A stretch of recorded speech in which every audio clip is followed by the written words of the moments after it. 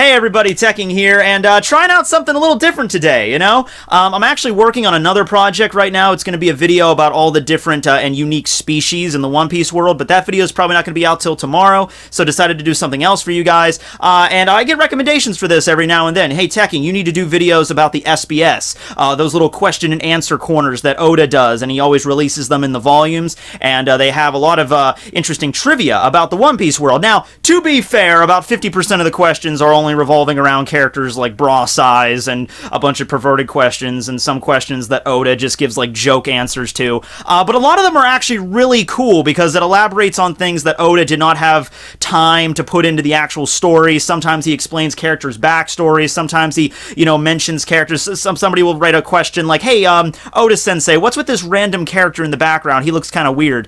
And Oda will usually explain. Sometimes it's just a random background character, but he'll build it up like, oh, well, that's Dudashudu, and his brother is Kudarudu, and they are found on these islands, and he builds up backstories. Other times he actually gives backstories. Sometimes he'll name things, like somebody asked him once, what's the name of Law's submarine? And he's like, oh, it's called the Polar Tang. That's the name of the Heart Pirate submarine. So, just interesting little trivia notes about that. So with that being said, today's video is going to be about the most recent SBS from volume 86. I'm not going to be covering any question because, like I said, not all of them are pertinent. Some of them are just, random questions to Oda that he answers, sometimes seriously, sometimes not so much. But I picked out some of the ones that I think are really cool that I could talk about and maybe explain a little bit better, or what this could mean in the future of the story, because there have been things that have been discussed in the SBS that did make it to the actual canon of the story, so that can definitely happen. And if you like this series and what I'm doing, let me know. Maybe I can go back and through the backlogs of some of the SBSs on the wiki, and I can talk about the ones that are relevant. Okay, so with the first question we're coming from with Volumes 86's SBS, is a question about the Hawkins Pirates. Please tell me the name of the big black cat in the Hawkins Pirates. I like that he's relatively cute. Is he a mink? So this is cool. I actually noticed this guy way far back as Sabaody. This guy showed up. He was like a cat person, but he had like the frills around him, and he looked really weird. It's One Piece, so sometimes I'm just like, all right, he's a character that maybe looks like a cat, or he's wearing a cat mask. You never know. But then, of course, you get characters like Beppo introduced, and there's other characters that are obviously animals that are living in the One Piece world, and of course these are referred to as, later on, they're actually given a name, the Mink tribe. They live on Zou. So Oda answers it by saying that yes, that black cat is in fact a mink, and his name is Faust, and he's like a magician, but kind of like, a meowgic. Get it? Because he's a cat, but he's also magic. I find this very interesting when I think about it, because Faust is, I think it's a story that has German origin. It's about a guy that sells his soul to the devil. And the term Faustian deal kind of makes its appearance a lot of times in literature whenever you're talking about somebody that would, sell their soul for riches or for fame or for glory, or selling out their family and friends. It'd be like, you made a Faustian deal. You attained great riches, but you forsaken your own soul or your own humanity, or you ruined your life for your family or friends, but at a great personal gain to yourself. You're very selfish. You're that's a Faustian deal, and his name is Faust. And I'm like, alright, Oda went out of his way to give him a name, and his name is Faust. Now, maybe he might have just thought because of the aesthetic of the Hawkins Pirates, they're a bunch of magicians. Hawkins himself, uses, fortune-telling and divination. I just did a video about Hawkins like a few days ago, and it was before this SBS was released, I had the idea to do that. So it's weird that this is referenced of all things. But yeah, the motive of Hawkins' crew is like black magic and the occult and shit like that. So maybe that's the reason Oda just gave him the name. It sounds cool, like, Faust, that's cool. But then I started thinking of another reason, okay? So, you know how the Hawkins Pirates and the Kid Pirates and the On-Air Pirates, they all had that alliance that they were working on? They were on that area, on that island, and they were trying to work out an alliance, and then that's when Kaido just fucking fell from the sky and just like, ho, ho, ho. And so we don't really know what happened in the intervening time there. We just know that Kid got the shit beat out of him, got thrown in a jail cell. Apu is now working for Kaido's crew, and Hawkins, we don't know anything. He either booked, he either left, or he got the shit beat out of him like Kid, although I think if that was the case, we would have seen him in the jail cell too. Or he did the same thing as Apu did, and he allied with the Kaido pirates. He allied with the Beast pirates. Why is that relevant? Well, if Faust was a mink and he allied with the Beast pirates and the Beast pirates attacked Zoe, how did they know how to get to Zoe? Right, so I'm just saying, maybe if Faust had like a Vivara card or something that allowed him to, you know, find Zoe, he gave that to Jack in order to like make sure that they don't die. Like, oh yeah, we'll follow you. How do you get to Zoe? Oh, here you go. Here's a Vivara card. Just it leads to my friends and family, but just go. You know, he made a Faustian deal. He sold out, and that could be a reason on how Kaido and you know Jack more specifically found the wandering elephant Zoe. So that was an interesting question I found answered. The next one is more of just on the comedy side of it, but somebody asked Oda to draw what Whitebeard's hair looks like under the bandana. So of course, Whitebeard when he was younger, he had like a flowing epic mane of blonde hair, but more recently in the story, and when the story was like, you know, in the present day, when he was like in his 70s, you know, he was fighting in Marineford, he had a bandana covering it. So I just assumed he went bald, you know, and the bandana's there just to fill out his head a little bit, you know, give him some unique characteristic. But no, apparently, according to the rumors now, his head has a crescent-shaped, you know, hair on it, just like his mustache, and the bandana just keeps it down.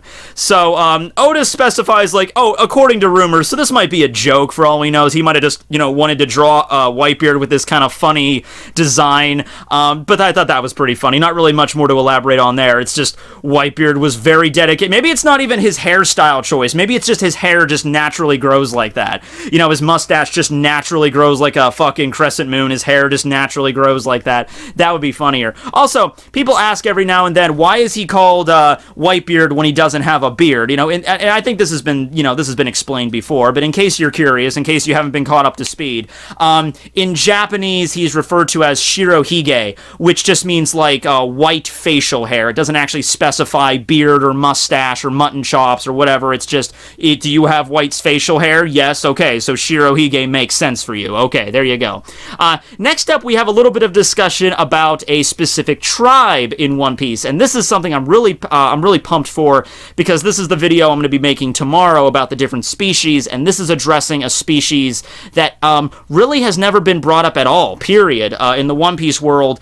We had a name for what they were called, but we had no other information on them up until this most recent arc, and that is the Snake Neck tribe. So, way back during Sabaody, when Sanji and Duval were heading to the auction house, you remember Duval gave Sanji like a list of all the different species and the auction prices, you know, the amount of like the average price they sell for at auction. And on that list, you know, you had mermaids, you had fishmen, you had long legs and long arm tribes. You also had a tribe called the Snake Neck. And they sold for the same price as, I think, the long arms and the long legs, but we just never found out anything about them. We haven't seen any representatives of them right up until the Big Mom arc. You know, Amande, that character with the giant hat, she was a member of the Snake Neck tribe, as well as two other members as well, as which Oda goes on here. In Tautland, there's some characters that have longer necks, and are they members of the Snake Neck tribe? Really, Oda just confirms that yes, they are. So Amande is a member, as well as two other members of the Charlotte family that are also Big Mom, you know, Big Mom's children. Obviously, the 34th son and the 29th daughter. Gives them their names, Mascarpone and Jascarpone. I'm sorry, I'm probably butchering those. I think they're Italian. But yeah, they're close twins in the family, and they're just a member of the Snake Neck tribe. We don't really get to know any unique abilities that the Snake Neck tribe is capable of. At least with the Long Arm tribe, we get to see like Ideo, and we get to see him use his, like, he can, like, make his arm bend backwards and launch like a huge punch and stuff. We see unique abilities with that. But other than that, it's just their characters that there's just humans with longer limbs. That's the only real difference I see with the Snake Necks. But you know, we just haven't gotten any exposition on them, period. So it's cool that Oda brought it up here, and you'll find I'll talk more about the Snake Neck tribe in tomorrow's video about the species. But yeah, that was pretty neat. So next we get a backstory. backstory. We get a full-on expanded backstory on Zeppo and Pedro and Peckoms. Remember, they were part of like a pirate crew that had some dealings with Big Mom in the past. This makes it a little bit weird for me because it feels like since Oda is explaining it here in SBS, maybe he wanted to have a backstory more elaborate for Pedro and everybody, and he wanted to include it in the story, but maybe he just didn't have time for it. You know, this arc is wrapping up very, very shortly. Within like the next few chapters, Totland's going to be closing out.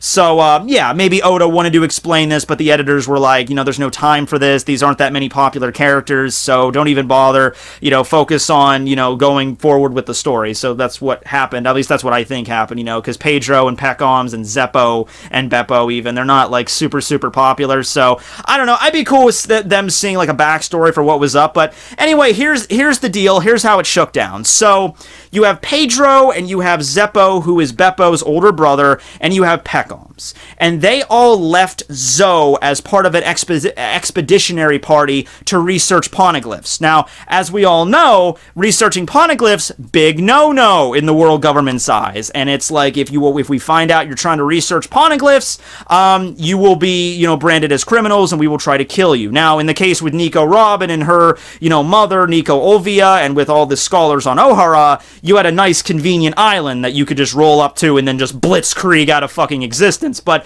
Zou, it's a little different. You have a wandering elephant, so it's not as easy as them just to find them and blow them out of the water. But nevertheless, the world government found out that this expeditionary unit was, you know, working to try to learn about poneglyphs, so they branded them as enemies of the law, and they became the Nox Pirates. It was originally like the Nox Expeditionary Party, but now they just became the Pirates.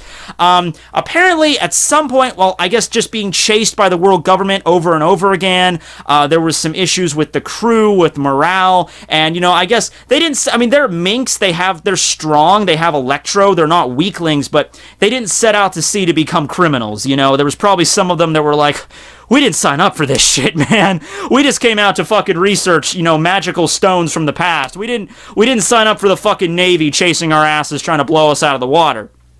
So apparently, Peckoms, you know, branched off from the crew. He took some members of the Nox pirate crew and he just left. And then you only had Pedro and Zeppo on their own. Okay, and I guess they continued on doing what they were doing.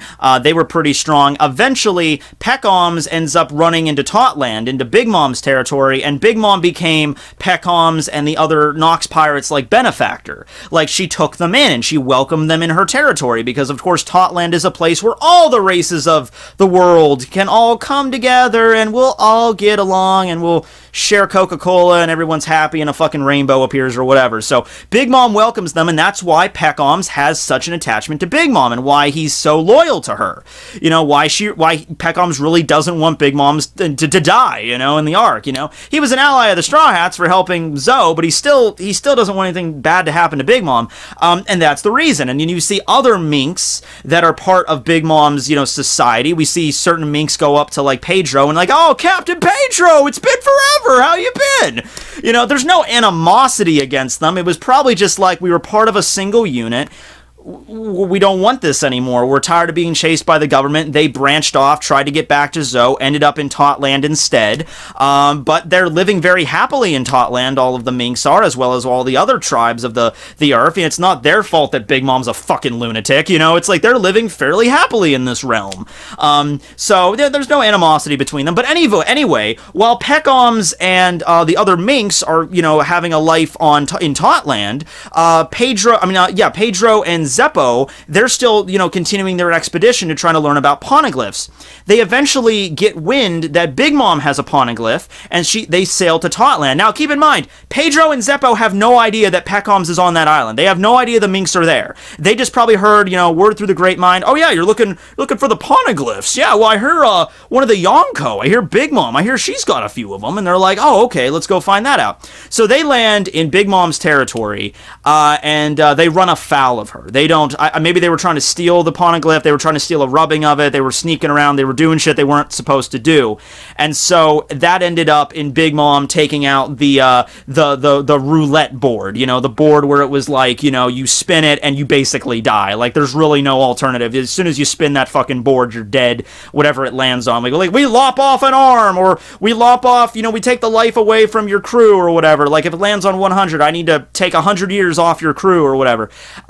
So it's really, though, because of Peckoms that Pedro even made out of that shit alive. Because normally, you know, Zeppo would have spun the wheel, he would have died. Pedro would have spun the damn thing, he would have died. So that's how it would have went. But with Peckoms, he kind of like pleaded for their lives because he still cares about them as well. And so Big Mom basically said, like, all right, I'll only take, I think it was like 150 years off of them. So she took like, no, it was, I take years off of Zeppo, and that killed Zeppo. And then the remaining years she took off of Pedro, which was like 50 years. So Zeppo died, and Pedro just barely managed to squeak by, but he still had a tremendous amount of his life force stolen away from him. You know, this happened like 10 years ago or so. So Pedro is really close to death, having 50 years taken off of his life. So Pedro, I think we all know the story from there. Pedro manages to escape Totland, return to Zoe, and then lives out his life there until the Straw Hats show up, you know, fight back Jack, and then Pedro decides it's kind of like his swan song to kind of like, the last thing he's gonna do, he's gonna fucking teach Big Mom a lesson for pulling that shit. And so then he goes with Luffy and the others, and he knows a little bit about Totland because he sailed there before. Maybe he wants to try to like avenge Zeppo, like, I'll get it for you, buddy. And Zeppo is, of course, Beppo's older brother, and the story with Beppo, this is expanded on a little bit more, and there was a previous SBS that talked about this, but the thing with Beppo is that he really admired his older brother, and he tried to, you know, he wanted to follow him, so he was climbing down Zoe one day to try to get a glimpse of the ocean, and he accidentally fell in the water, and he washed ashore in the North Blue, and then that's how him and Law met. So yeah, that's the backstory with Pedro and Peckoms, and like their adventure, how they met each other in Totland, and their dealings with Big Mom, and how all that shook down. And finally, the last thing I wanted to talk about here was another piece of unique art that Oda put out. I think a lot of people have already seen this because it's been shared a lot because it is pretty weird. Somebody went ahead and asked Oda, could you draw Big Mom? So Big Mom is currently aged 68 in the story. So somebody asked Oda, could you draw Big Mom at ages 28 and 48? And Oda did. And kind of the same thing with Whitebeard. It's like, he just says, okay, here you go. Like, did he intend this to be canon, or was he just screwing with you? I don't know. You can never really tell with Oda. But it's funny because it would be one thing to just say, oh man, Big Mom was like super wicked hot when she was younger, and she didn't start becoming more blobous in appearance until older. But the weird thing is that we've seen Big Mom at age 5, and we've seen her when she was a little bit older, maybe around age 8 or 9 or 10. And her appearance, her design is very similar to her design now. So it gives the impression that she was just like that her whole life. She was always a pretty big gal.